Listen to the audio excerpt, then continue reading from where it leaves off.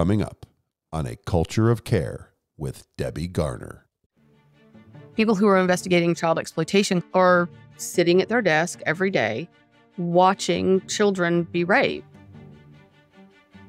And watching that is different than showing up at a crime scene after that's occurred and you didn't have to watch that. Told one of his classmates, who he only knew from class, he said, "I'm 2 pounds away from an 8-pound trigger pull." And so that person that he told, he took his gun that night. That is not how you are going to view this. This is not trouble. You would have a dead officer on your hands if he had not spoken out.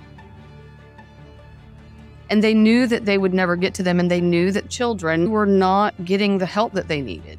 And the images are horrific, but knowing they would never get to kids that they knew needed their help tore them up.